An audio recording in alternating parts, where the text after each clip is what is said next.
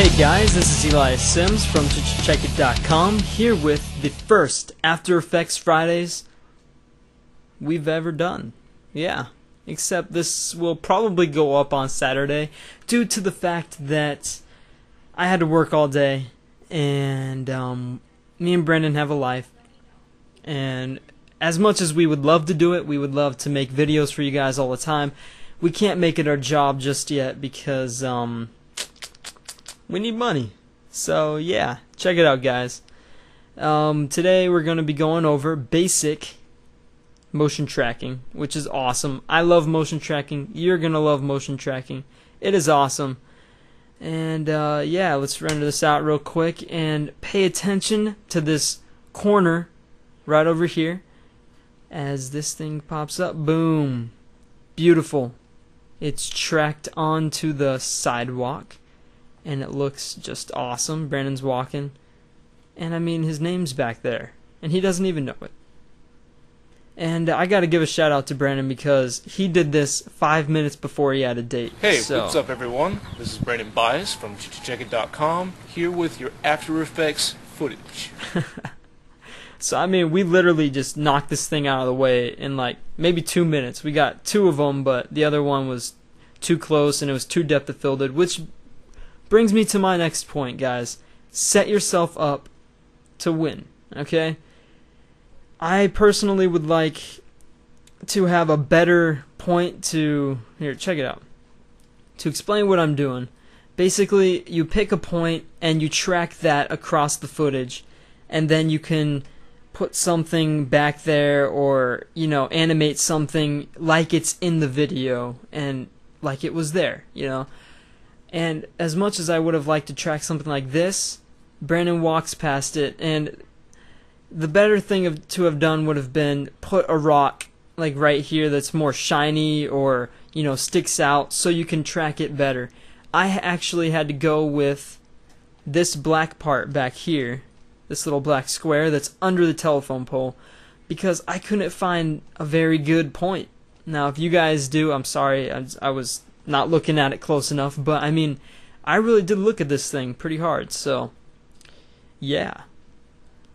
So yeah, let's get started on this thing. File, new, project, and do we want to save this? No, we don't want to save Tiggo Bitties.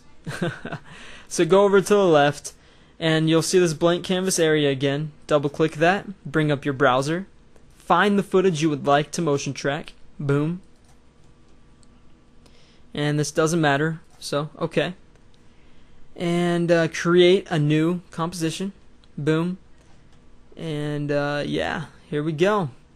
The first thing you're going to want to do when you put your footage in here is right click in this blank canvas area, go new, null object.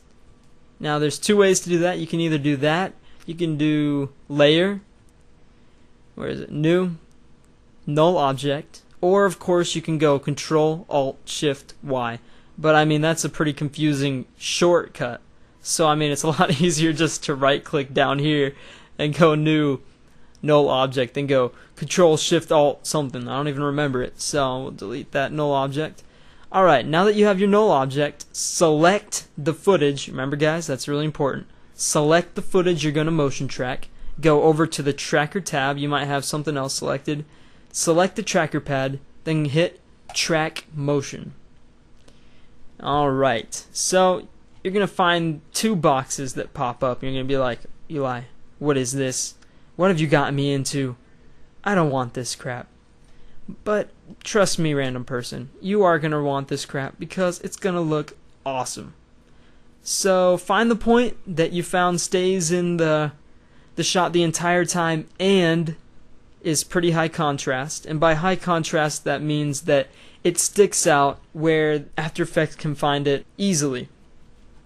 Okay, so boom, you have your footage selected, and the second box is kind of like the secondary tracker. It just makes it more accurate. The bigger you make these two things, the better the track is going to come out. However, it's going to take a lot longer to do, and you just don't want that. So I keep it as small as I can with still getting, you know, enough information to it. So with this thing selected, you're going to hit track over, and you're just going to keep doing that over and over again.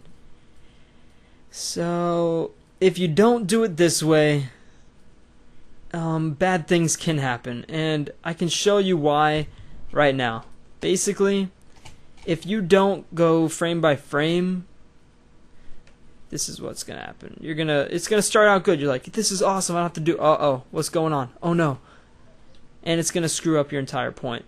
And it's all because the video was pushing the motion track over past what was available for the track point to see, I guess would be the only thing to say. So what you're going to want to do is, within the footage right here on this side, you're not going to want to do it analyzing backwards, because then it'll start tracking a different point. You're going to go backwards. Why isn't it doing it? What am I doing wrong? I'm so stupid. Oh my goodness, I'm retarded. Oh my gosh. What is going on? Oh, did I really just screw this up? I don't even know what I'm doing. I'm crazy. Oh, now it's doing it. Why wasn't it doing it before? That silly little thing. It got me. Alright, so this is basically where the footage is going to smack that point to the side, and then it's just going to lose its marbles, and it's just going to screw up and be bad. So we're going to analyze to the side because it's still okay.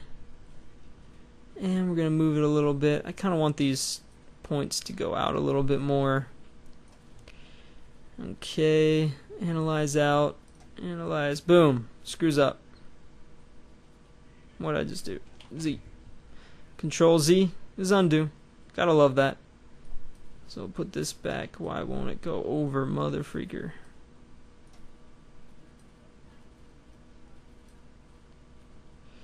I'll actually select the point and bring it over. Okay. Analyze more forward. Why isn't that working? Ah, it's right there. I'm so stupid. I don't even know why I'm doing tutorials. Like, I suck at tutorials. Okay, boom. New track. Keep going. Oh, it's back in focus. Look at that, guys. We're in business. Keeps going. It's looking good.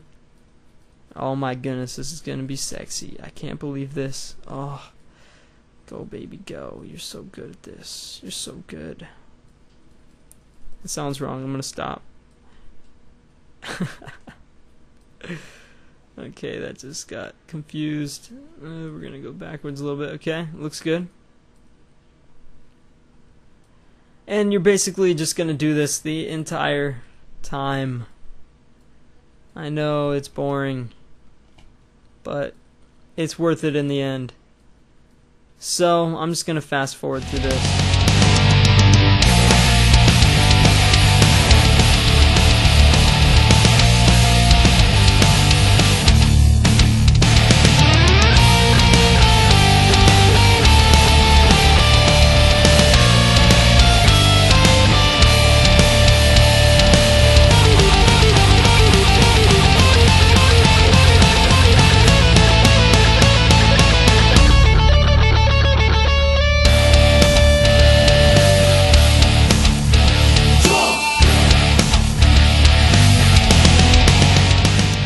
Alright guys, welcome back. Okay, so I got a basic track. So now, let's go edit target, edit target, and then select the null object that you created earlier. Hit OK. And now, this is pretty awesome guys. You scroll back, check this out. You hit apply, X and Y, OK. Now all of that data that you just took was applied to that null object right up here. So if you don't understand what I'm saying, check that out. I'm gonna render this out real quick, you know, and you'll see. Why isn't the null object there? What the heck? Hey, what's up everyone? Oh, I guess it's not gonna show it. But basically that null object is indeed stuck to the point, which is awesome. Doesn't look too good right there. It's the only point. But, you know, this is just a demonstration. You guys can go back and fix it if you want. It's really not that hard. So, we're going to right-click, New, and let's go text layer. And we'll put...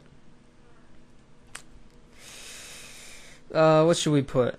How about Brandon again? Okay. Boom. Beautiful. I'm going to select this tool. Put it right about where I want it. Now, you're going to go to this little like swirly thing. This thing is called the parent button, or the parent lasso. You can select it and then parent it to the null 1 layer. And what that does is, whatever this layer does, just like a good son would, the Brandon layer will follow whatever the parent does. So, just so you can see what I mean. Look at that, guys. Beautiful. It is indeed tracked on to the layer. So I bet now you think you're done. You're like, okay, I get it, Eli. This was a stupid tutorial. You're not done just yet, okay? We want to make this as convincing as possible, and I'm going to teach you some little cool things you can do with this. Wow, what the heck was that? I just want to make it a little bigger. Okay. So now it's on there. It's pretty huge. Now, guys, little tips for motion tracking. You want to put whatever you're motion tracking on the same plane as what you motion tracked in the footage. See, if I put this Brandon layer up here, look how bad it looks. It just doesn't stay with the footage, and you see a lot of amateur After Effects users do that, and then it's just ugly and doesn't look right. So you're gonna want to. That's what they're doing wrong, guys. I just told you the golden rule with motion tracking: keep the stuff on the same plane as what you're freaking. Okay, we'll put it right there. Looking mother freaking okay.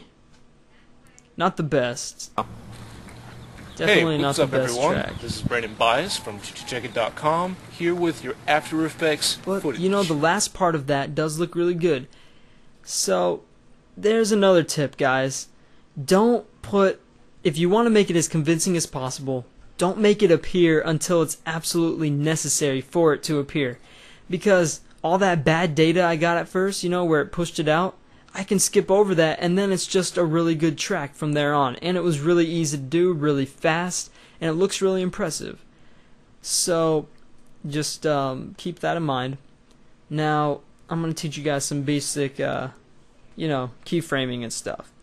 So, now that you have the track applied and it looks pretty good, I want to make this thing fade in so it doesn't look like it just goes, pops in. You know, this is kind of harsh. Hey, what's up, everyone? Boom. This is Brandon Bias.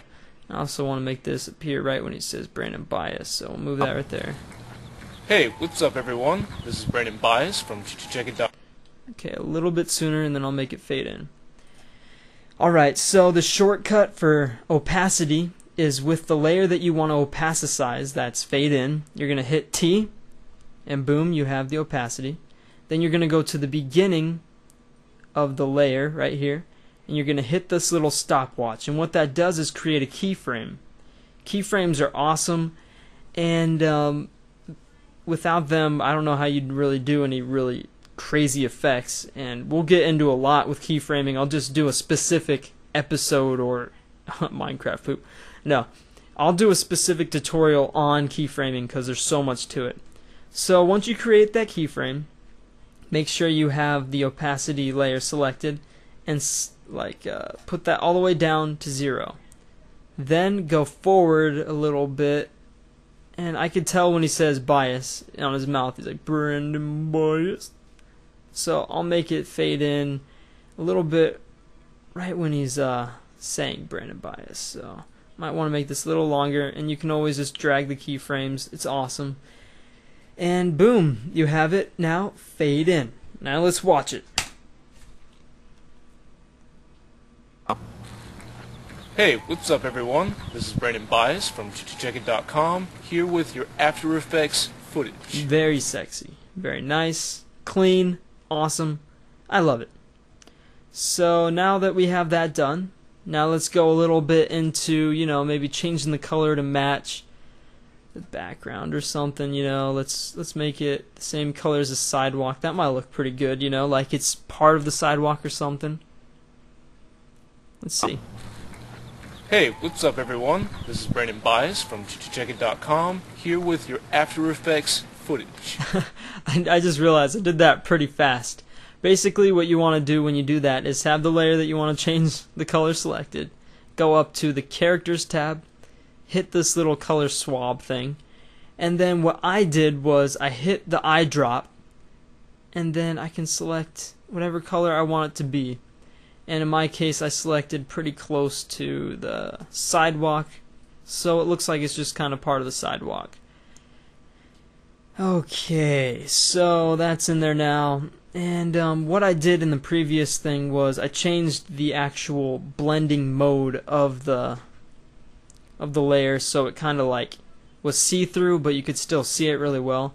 And how I did that was I went over to the mode, clicked on the mode drop-down menu, and then I put overlay, because that one looks the coolest in my opinion. But let's make it white or black. I made it white, but I mean you can make it whatever color your heart desires.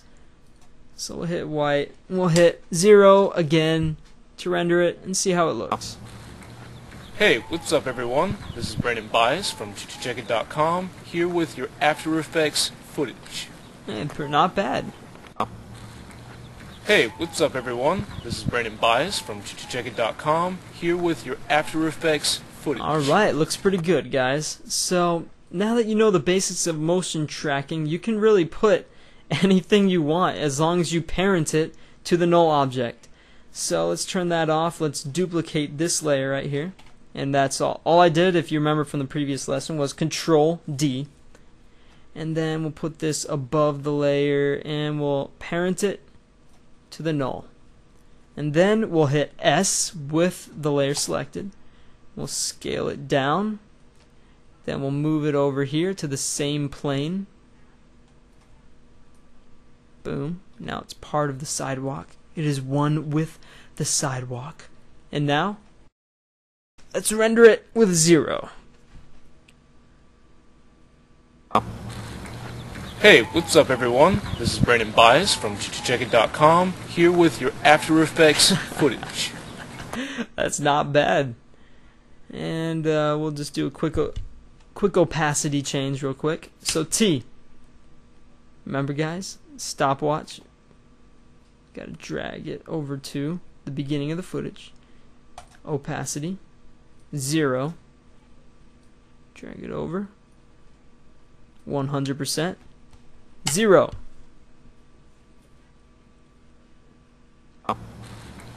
Hey, what's up everyone? This is Brandon Bias from Technica.com here with your After Effects footage. Alright. Not bad. And we don't need him to walk that long. He's kind of, and it gets in the way. And normally if I wanted it to go that long, I'd put a mask there. And once again, I'll just get into more of that. There's just so much to After Effects, and I don't want to just explain everything in one thing, because I mean, it's, oh gosh, this would be an hour-long episode. And you guys, I suck at making tutorials right now. I realize that, and I'm sorry for that. But I will get better, and you guys will see me grow, and we will grow as a family. That is my promise to you. I'm crying a little bit. It's all good though. So, I hope you guys enjoyed this little taste of motion tracking and opacity and scaling and creating text layers and null objects and voodoo magic and all that stuff. So, hope to see you guys next Effects Friday, and look forward to more Minecraft poop if you guys like that or not. I mean, it's really easy for us to make that, and we really enjoy it, and it seems like you guys are liking it too. So, see you guys next Friday. Peace out.